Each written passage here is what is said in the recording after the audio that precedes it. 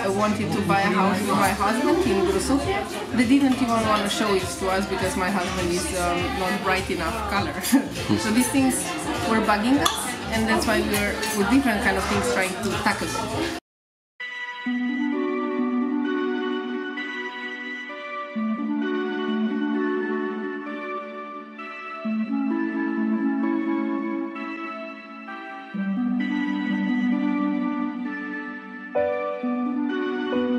So if we go totally back, we are in the year 2010 till 2012.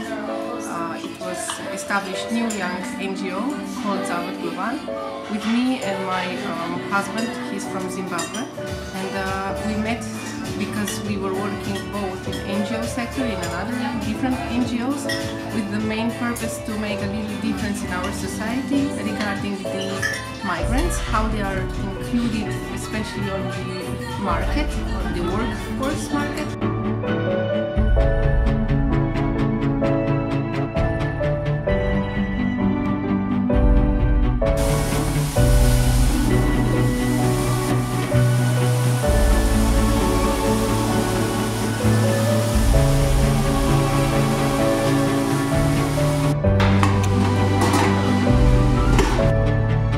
I was living in Poland, where I did my master's degree, and after then me and my husband we moved to Slovenia.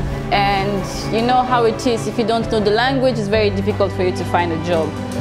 And we had some projects, and that was how I got to know about Skuhna, because we wanted African food, and so they provided us with the African food. And then later on I heard about this open kitchen, which was very interesting for me because you tend to meet people and you conversate with people.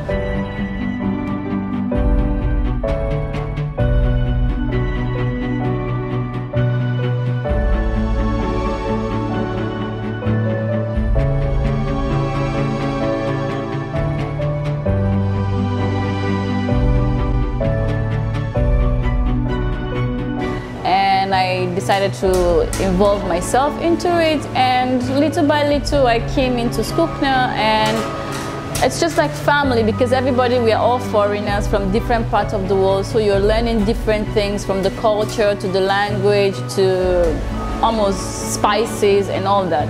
And for me it was really good, and just to, you know, get myself involved with people to move ahead. I mean, this is not my stopping point, but this is a part for me to start and move ahead, right? And this is why I came to Skuhna.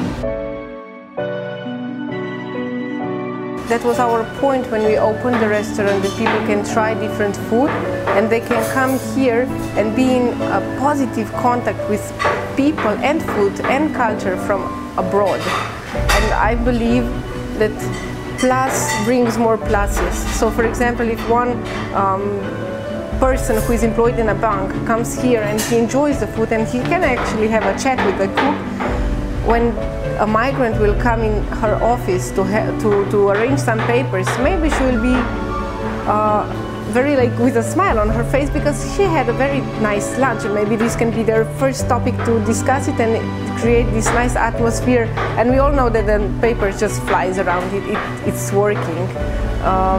So yeah, we believe that's why we exist, because we think that people who will come here, they will have a nice experience, direct contact with migrants and migration and culture, and this will influence on the positive relationships outside from our walls as well. I mean, I hope this is what we do. That's why we are here.